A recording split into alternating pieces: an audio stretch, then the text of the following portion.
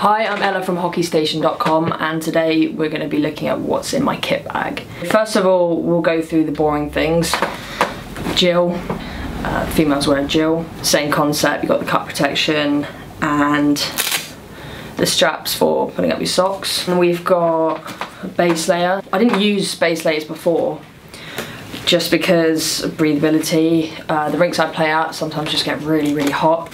I'm using the Bauer base layer, quite new in. The reason why I like this one, usually I'd go to Sports Direct, but I always find that they're too thick. These ones have a really nice breathable mesh at the back, really stretchy. Next, another simple thing but essential. So this is a Bauer wash bag, but I'm using it for tape, and I think a lot of people that buy these do use these for tape because they do come in handy. So it's got the main section there, it's a clear section. First of all, I've got Tubby Guy Hockey Wax. This isn't a big company. I only just started using it. I just love it. I feel like I've just got a lot more control doing stick handling, and the scents are really nice as well. The other nice thing about this one is it's just so easy to put on as well. A lot of the other wax I've used, you've really had to push on the stick tape to use it, but this one just rubs on really nicely. Next, everyone uses it, leg tape. Always keep a spare roll of it just because other people might run out, or I tend to run out. Stick tape, obviously, I use black just because I find I can see the blade on the ice a lot better. I use the wide one as well. I find it a lot quicker to go round. I don't like spending ages to tape my stick, I just like to do it really quickly. I got sent this with my skates, a true sort of microfiber cloth towel. I just use it to dry my skates after a session, just to stop any rust. I don't really want my skates to break, so I keep them lasting as long as possible. At the moment I'm using the blue sniper spray. It is essentially to kill bacteria on your kit. It also just leaves a really nice smell afterwards. Top here, got a little zip pocket. I keep spare hair ties with me. I always forget to put them on or bring them with me for training. And scissors, of course, nice sharp pair, just for going around the tape, because the way I tape my stick is I go all the way to the end, so I have to cut along the toe.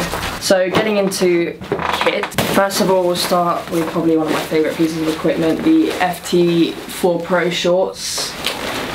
I recently bought these. I just love them. The comfort is just unreal. I went from using the AS1s. The only reason why I swapped them is just because of the fit. I wanted a bit more kind of straight leg fit. They're just so comfortable and there's a lot of adjustment in there, so the small came a little bit short. At least with these ones you've got the zip for the extension, so you can drop them down an inch if you just want that extra coverage. Next, gloves. I'm using the AS-V or AS-V Pro. Just really comfortable. I've not had any problems. I'm a massive fan of the D3O technology they put in all the tax range. So next we've got the AS-V elbow pads. So I've had a lot of problems fitting elbow pads. Like, none of the ones I had tried fit. These ones are just perfect. They don't slip down, they just stay tight. There's a lot of like movement in them as well. They're very adjustable as well. The thing I love about it is the forearm protection, and the adjustability on it is crazy. So literally undo the Velcro strap, you just pull it in, so you've just got that full adjustment in there. Another thing, it also features D3O in it as well, which, as I said, I'm a big fan of. So next we've got my shoulder pads. I tend to not go top end with shoulder pads. One reason, because they are really bulky, and for me, being a female player, I don't want to look really bulky. These ones just fit perfectly for me. So they're the XW, the women's shoulder pads. They just feel perfect. They just sit really nice on my shoulders as well. A bit more rounded than the usual shoulder pads. And it's also got the extension as well that drops down. You unvelcro it and just drop it down if you need a bit more protection. Next we have shin pads. I just swapped over from using the ultrasonic shin pads, and now I'm using these ones, the Hyperlites. They're incredibly light, obviously. The Hyperlite range is all really light. There's amazing half protection on there as well, two-sided, and it just wraps around. You've got your back facing away from a player, you've got that protection there. Also, like most shin pads, it's removable, so for me that's perfect when I'm airing my kit. I want to take this out if it's wet and air it.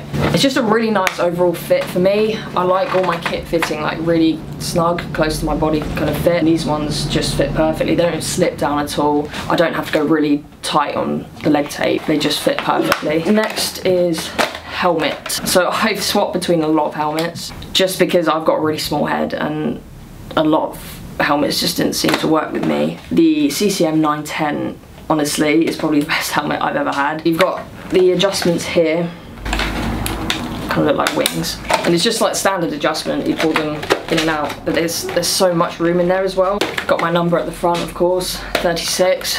Black cage because they seem to be a style at the moment. Got white because I thought I'd be different. This also, like I said, I'm a big fan of, features D3O inside of it. Got that protection at the back, and he's also on the chin cup as well that comes with D3O, which is really cool. The cage is actually a lot stronger than a lot of cages out on the market, and also the bars are thinner as well, so it just gives you a little bit better visibility. Everyone knows wearing a cage you don't get as much visibility as a visor. Next, for training, I believe this is quite relatable. You either have to wear black or white in training. White CCM socks, just the CCM Edge socks. I don't use the knitted ones, I just find these a little bit more breathable. Black, of course. And then to match, of course, CCM white jersey. I've got a black jersey as well. Just make sure I've always got black and white in my bag. Next, we've got the skates. True custom, I believe they were the TF skates. I've used these since, I think I've had them just over a year. I've had problems with with fitting in skates. I've got basically weird ankle bone, like almost like an extra ankle bone. It means it's just really hard for me to fit into any stock skates. 100% the best skates I've used. The main thing I love about these is the heat molding on them. So we don't bake them like a normal skate. We bake them at a high temperature. The materials inside are just meant to, actually designed to mold properly and actually bring the boot in towards more of your foot shape. So we sell customs, or when people come in for customs and their skates have come in, we don't put them on their feet until they've been baked, because you don't know what they feel like until they've been baked. So the whole process of these skates is based off, a lot of it is based off the baking as well. See, mainly it's the scanning process. The thing I also love about these is the tongues on them as well. They're changeable, which a lot of the skates you can't change the tongues, but now more and more skates are doing that. I've also got speed plates inside. My arches are quite high. So I'm using the True Elite carry bag. For me, I prefer carry bags than wheel bags because I tend to be clumsy and knock into things with a wheel bag.